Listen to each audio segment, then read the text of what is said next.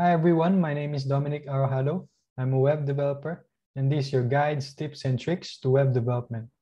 And so for today's topic, it's all about MJML email framework. So what is MJML? It stands for Mailjet Markup Language. It's created by the team at Mailjet.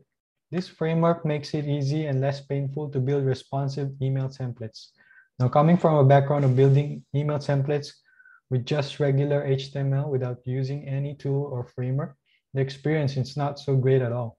You have to use and create a lot of table tags to construct your email template, and that's very hard to maintain. And you will face issues on different email platforms regarding responsiveness, especially on Outlook. Now, this framework helps to solve those issues, and the syntax is very simple. It doesn't feel like I'm learning an entirely new code, and yeah, I highly recommend it. If you're still not convinced, I added a link down in the description below so you can read more about MJML. But if you're already convinced and ready on board to get started, I'll now teach you how to set up your local development with MJML. All right. First, what you want to do is create the folder of your project.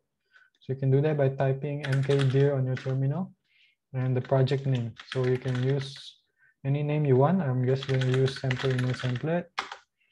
Open this project on my Visual Studio Code. So you can pause this video if you haven't installed Visual Studio Code. That will be the IDE that we'll be using. All right, so once you open the project, we want to initialize Yarn. So yeah, you can install Yarn as well and pause this video if you haven't. But once you do, you want to initialize, so you can type yarn init -y. So the -y over here will just set and use the default options. All right, so once it's done, it will generate a package.json file over here. Now we can install MJML library. So you can install it on the dev dependency. So that's why we added the parameter -d and type MJML. All right, once it's installed, let's create a source folder and then add our main file over here, which is index.mjml. So this is where our MJML code will be located at. All right, after you install that, after you do that, we can write the script. Basically, the script that will convert index.mjml to index.html, because that's what we'll use when we send out emails. All right, so you can do that. Let's name it build. Using our MJML library, we set the location of the main file, and then using the output parameter, and then where we want the generated file to be. So let's just put it on the same file as well. Reason being, we'll be adding our images over here as well. So if index.mjml refers to these images, so as the index.html.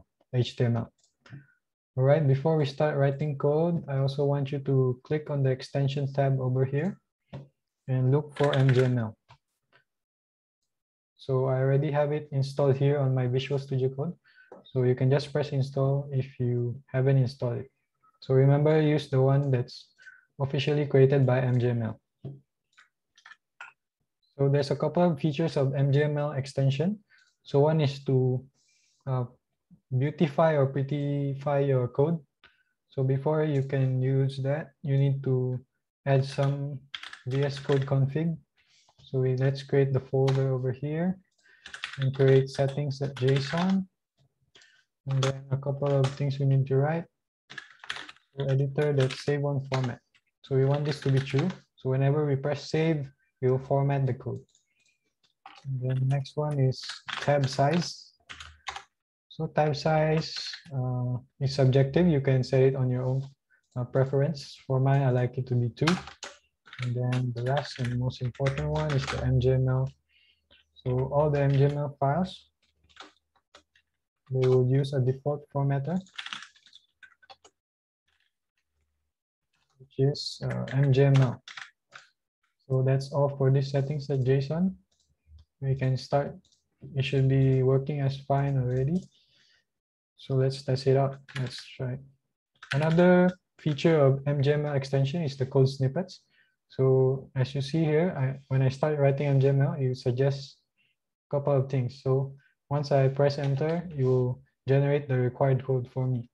So I can do this to all the MJML components such as body, section, column, and then lastly the text. Now let's just put hello world over here. So imagine you have added space over here accidentally. When you press save, it will automatically format and beautify your code. So that's one of the features of MJML extension. So now if you have a bigger screen, you can actually use another feature of the extension, which is the preview mode.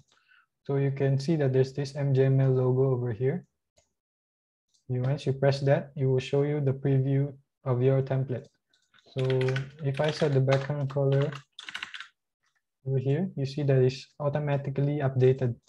And as I type my code, it will also update on the preview. So it's really pretty cool. So if you're already happy with this, you're pretty much done with the setup.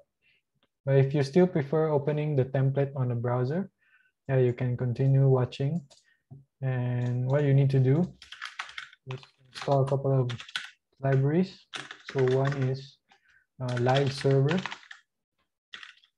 then concurrently. So live server creates a local server that serves the index.html. And then for concurrently, it lets me run two scripts at the same time. So you'll get to see those in a bit. So first of all, I want to show you how the index.html MJML is converted to HTML. You can just type yarn build and it will generate the HTML file. So this is the code that you need when you send out your emails. All right. So now that the two libraries are installed, let's create the scripts for them. So first, we want to do is the start script. So basically, we'll just copy the build script over here and just add watch. So what this script will do is basically, whenever we make changes to this MJML, you will automatically update the index.html for us. So we don't have to keep running the build script. It will just do it for us. So let's test that out. Let's type yarn start and enter. And let's make changes over here. Hello world. So when I look at the HTML file, the text is already updated. So that's pretty cool. We know that the start is working fine. Now let's move on to the next script, which is server. So we will use live server, set the host to localhost, open the directory called src. So whatever files is in here will basically be served by the live server. So let's test that out. Let's type yarn server, and it will automatically open the browser and serve the index.html. So cool, that's also working. So now we just need to run both of these scripts at the same time, and we will have a complete local development setup. So let's name this as dev script. Basically use concurrently. And we need to wrap them in a double quote. So we need to escape and basically yarn start and then yarn server. And that's it. Let's try it out. Yarn dev. All right, so let's try making some changes. So hello world, hello to the other side. All right, and you automatically update the index.html, which is served by the local server. So yeah, that's pretty much it. You already completed your local development setup. So if you want to commit your changes, don't forget to create a git ignore. Basically, don't include modules and the src index.html because we can generate this with the build script. and just the DS store, which is for Mac users. All right. Thanks for watching, and don't forget to like and subscribe. I hope this was helpful.